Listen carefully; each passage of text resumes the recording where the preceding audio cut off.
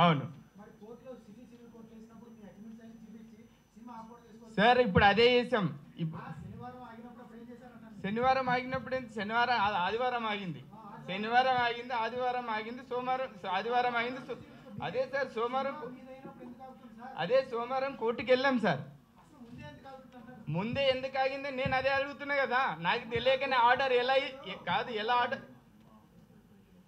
Sir, మీరు అదే చెప్తున్న సినిమా ఆపమని ఆర్డర్ ఎక్కడ ఇవ్వలేదు సార్ కోర్టు. అదే ఎందుకు ఆపారనేదే నేను ఇప్పుడు పెట్టిన ప్రెస్ మీట్. యూఎఫ్ఓ కీబు వాళ్ళు కొంతమంది ఆల్రెడీ కేసెస్ వల్ల సార్ వేసింది ఎవరు సరే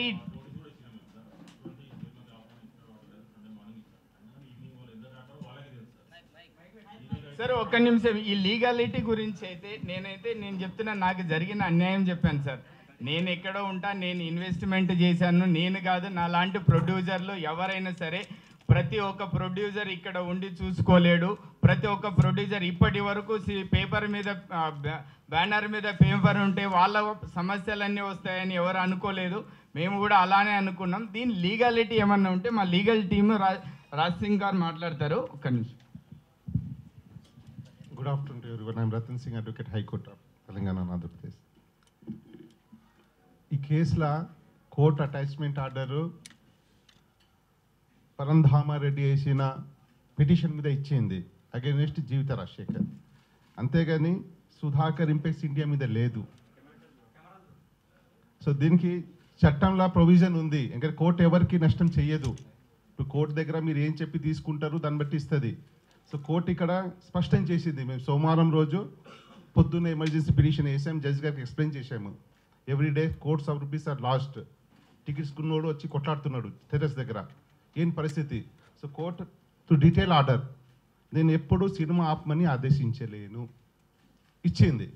ఇచ్చేసి ఫర్దర్గా ఈ మూవీస్ని నడిపించుకోవచ్చని స్పష్టం చేసింది.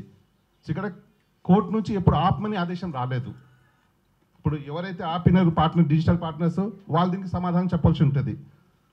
దానికి స్పష్టీకరణ చేసాం మేము సండే రోజు మార్నింగ్. కోర్టు ఈరోజు క్లోజ్ ఉన్నది, ఎలాంటి ఆర్డర్స్ లేదు, ఎక్స్ప్లెనేషన్ ఇచ్చాం మేము. మాకు తెలియదు చెప్పడానికి లేదు వాళ్ళు. సో ఇప్పుడు దీనిలో కంపెనీ పేరు మీద ఎలాంటిది కేసు లేదు, ఇల్లీగల్ అది, ఆపింది ఇల్లీగల్ అది. సో ఈ ఆర్డర్ ప్రకారంగా కిష్టకి లేదు, కాపీ మీకు ఇస్తాం మేము.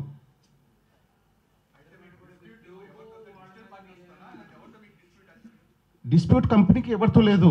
ఇప్పుడు మాకు చెప్పేది digital partners. Yes, they are liable for the damages, whatever had been occurred. So what is the consequences if we are going to go forward? We'll claim damage if the client is suggested, because they have stopped after giving the clarification.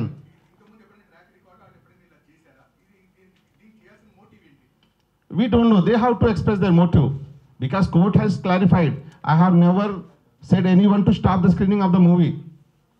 We have clarified them in advance. As a legal team, we have issued notice to them in the morning. It's at 10:30 Sunday. Please don't stop it. Today is holiday. Tomorrow Monday we'll get the clarification. In spite of they have stopped. And who has taken the responsibility? They have to explain now. On record they have never came forward. They should come to the court now. They have to explain, because court has clarified its stand.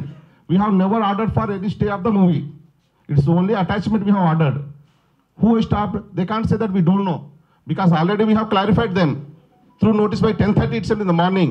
Please wait by Monday evening. We'll get the clarification from the Honorable Court. Monday court clarified in a written order. We have never ordered for the stay of the movie. So where is the question of halting the movie?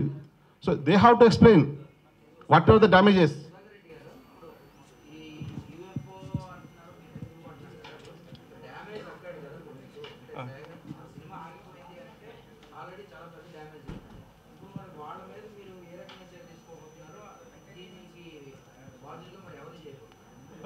Sir వాళ్ళే కదా బాధ్యులు. ఇప్పుడు cinema I think this much clarification I have done. Matter is sub judice. I should not comment more on that order copy. Thank you.